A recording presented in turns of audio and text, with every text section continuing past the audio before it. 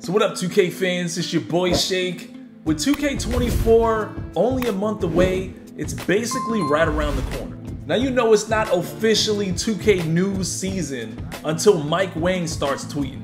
But lucky for us, Mike Wang, the groundhog that he is, began tweeting last night, and he let us know that this quick drop animation, this one in particular, will be removed from NBA 2K24. You guys know this was a lightning fast bailout dunk that was nearly impossible to stop, and it only required an 80 driving dunk in order to get it. And I know there's like a top 5 list of animations a lot of you guys want them to remove, so don't let them stop there. Go ahead and chime in, tell them some other animations that you really feel like should be removed.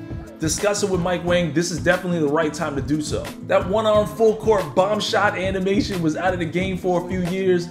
I remember when I had a chance to test the game out, I asked Mike Wang on the spot only a few weeks before the game released, and he was able to actually put it back in the game. So it's entirely possible for them to do that. It's never too late. We all know the most sought after feature, Crossplay, has been confirmed for NBA 2K24. But to clear a few things up, it is only for next-gen consoles. So if you're playing on old-gen, PS4, Xbox One, you will not be able to play crossplay against other people on different consoles. So this is only for Series S and X and PS5.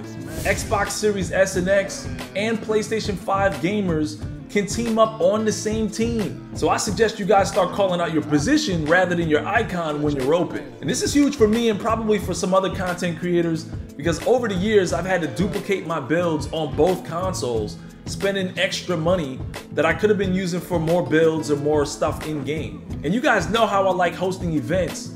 I can probably finally do that Xbox versus PlayStation event on probably the Mamba court if it's still in the city. If you've been under a rock, you probably don't know that Kobe Bryant is the cover athlete. But just like in 2K23 with the Jordan Challenge, we are definitely getting the Mamba moments. So obviously we're gonna get a chance to relive some of Kobe's career-defining moments, and I'm really looking forward to it. Because if it's anything like the Jordan Challenges, it should be a lot of fun reliving some of Kobe's greatest performances. I just hope we get to unlock some incredible things as well.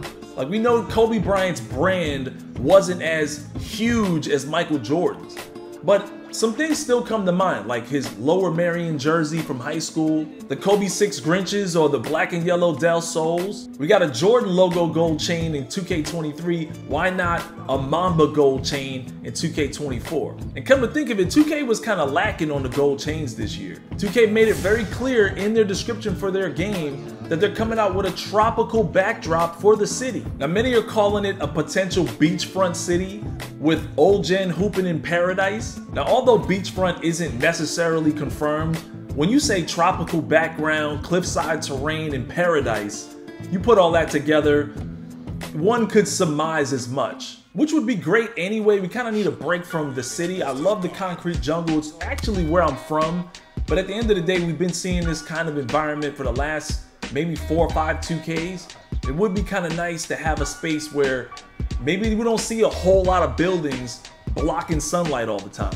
They've also made it clear in their description that side quests are optional. One of the more frustrating things for guys like myself who make a lot of builds was if my guys weren't around and I wanted to play offline and just kind of work on a build, every time I made a new build, I had to do that whole storyline all over again. So optional side quests is huge. I'd much rather have skippable cutscenes after my career games than to be forced to travel the city in order to, you know, level up my character. Oh, to win!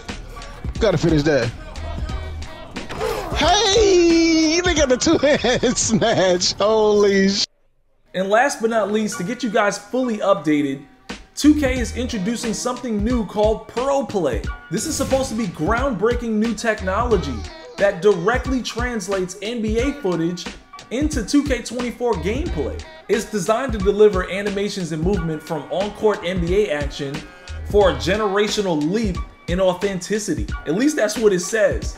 And I don't know if this means that it's a new engine per se, but it sounds like some groundbreaking new form of engine technology that could bring a lot more realism to the game. Now, I don't know about you, but I'm always excited when I hear things about authenticity and more realistic gameplay. And I really hope they're able to capture some old footage, like Michael Jordan's layup packages over the years don't really resemble his layup packages exactly the way he did them in real life. They don't always translate as well, and they just weren't as effective as they were in real life. I mean, this guy kind of invented the jelly layups. They should even put LeBron's signature move in there where he looks at the ball and then just takes a step back jumper.